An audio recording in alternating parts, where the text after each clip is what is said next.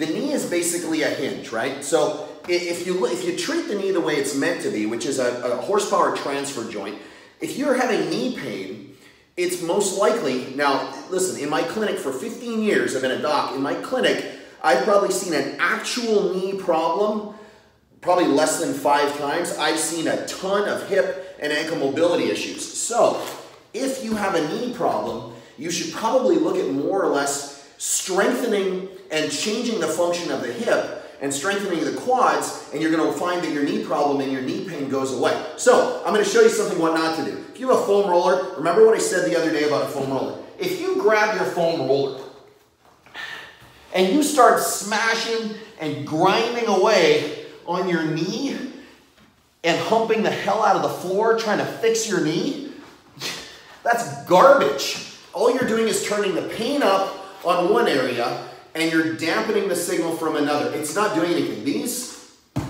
are junk. They're not going to help you. So I'm going to show you what to do. First thing we're going to do is you're going to get the knee working properly, and then I'm going to show you to unload the hip, because the hip needs to externally rotate, because a lot of times what happens is the knee tends to fold in. So what happens on a lot of people is they tend to have these valgus knees. I realize somebody just sent me a message about have I ever done anything on a varus knee. No, I haven't, and I'll do one for you, but the valgus is a really common one. So the knee tends to drop in, and it loads the knee with shear, and if this isn't lined up, you run into all kinds of problems. So I'm going to show you 4 things to do, might even be 5. 2 of them are isometrics, 1 of them is functional, and the other one is going to really unload that hip and that external rotation and even strengthen it up a little bit. I know I did a little shimmy slide. So the first thing you're going to need is a box. You're going to get into a plank. We're going to get on the box with both feet, and we're just going to bring the knees in and then squeeze the quads. Come down, squeeze the quads. This is an amazing exercise to really clean up and fix knee function. And if your knees hurt, I promise you, try it, you'll be blown away. So that's number 1. Number 2 is you're going to get up against a wall.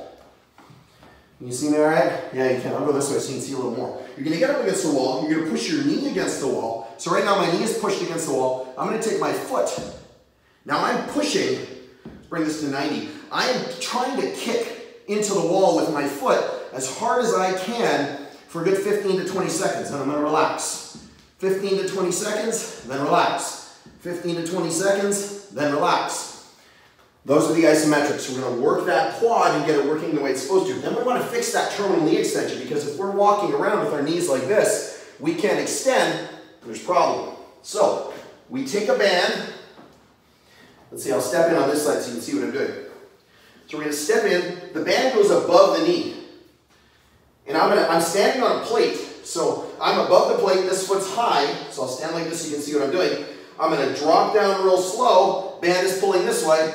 Step up. Drop down real slow. Step up. Again, drop down real slow. And then step up, locking it out. 3 sets of 10. Down. Number 3. Number 4, back on your box. You're going to take your foot, put it on the box, roll it over. This is the important part. Everybody misses this. They do this and try and crank it over. You're just going to shear the knee some more. So roll it over. So I'm on the box. My foot's rolled over. I'm driving my chest forward. You saw this before. I've posted lots of knee stuff. I'm going to give you another one. And I'm going to drive my chest away from this, from inside of this foot. And I'm going to hang out in this position 2 minutes. That is number 4. You want to fix your knees, start fixing them right. Stop banging them to death with lacrosse balls, rubber bands, and foam rollers. Hey, listen, I'm Trev, SmashweRx. You want to get healthy, you want to get back into the gym and keep your A game, make yourself invulnerable, you come see me. I'll talk to you guys later. Have a great day. I love you.